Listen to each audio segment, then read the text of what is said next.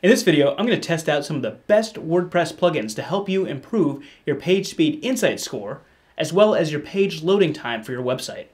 According to Yoast, the WordPress search optimization experts, you should do the best that you can with your PageSpeed score, but what's really important is to look at the actual loading time of your pages.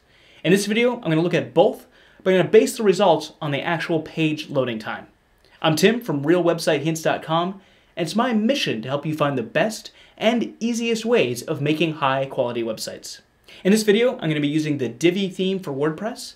Divi recently got a major upgrade with the release of the Divi theme version 3.0, and I think it's currently the best theme for WordPress. It offers a great front-end page builder, as well as some really useful features if you're serious about building a quality website. If you want to learn more about the Divi theme, you can check out my review of it. I'll also include a sponsored link to Divi in the description below. I also reference a few different articles in this video, and I'll include links to those in the description below. I use the Divi theme for my website, and I wanted to specifically find out if there were plugins to speed up the Divi theme. These plugins should really work with any WordPress theme that you are using. I found a blog post on the Elegant Themes blog, the creators of the Divi theme, called How to Improve Your Google PageSpeed Score. They tested a lot of different things. I just skipped to the items that seem to actually work and make the greatest impact on improving your page speed. So I set up several identical test sites, all on the same shared server. One site I kept as a control, so I didn't make any changes to that site. Then on each of the other sites, I added one of the recommended WordPress plugins for improving page speed.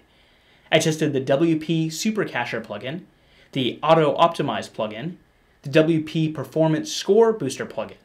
These are all free to use plugins.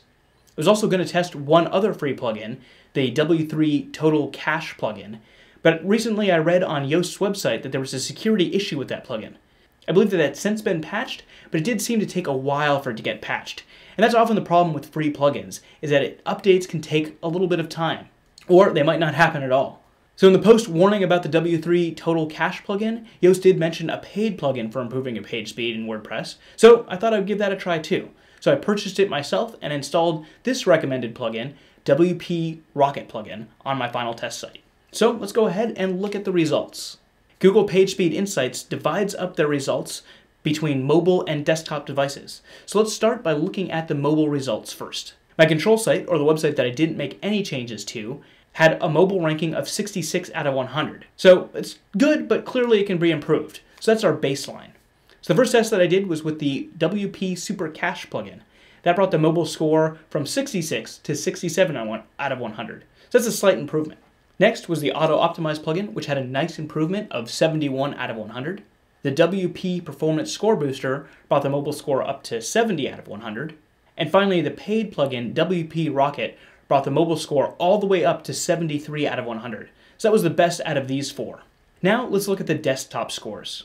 The desktop scores had a similar rate of improvement. With the standard site, the one that I made no modifications to, I got a score of 80 out of 100, which is also pretty good.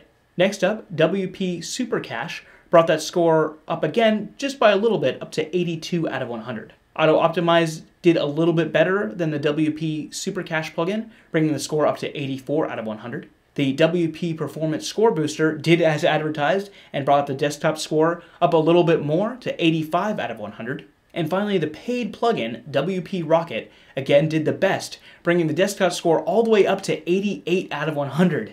That's a really nice improvement, all the way from 80 out of 100 to 88 out of 100.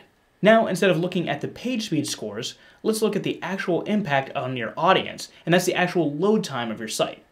I used GTmetrix to measure that. Here are the results in a chart.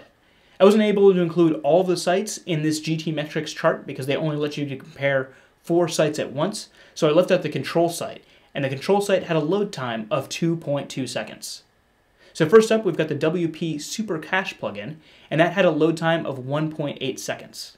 Although it did a little bit better in the page speed ranking, Auto Optimize actually loaded a little bit slower than the Super Cache plugin, loading at 1.9 seconds.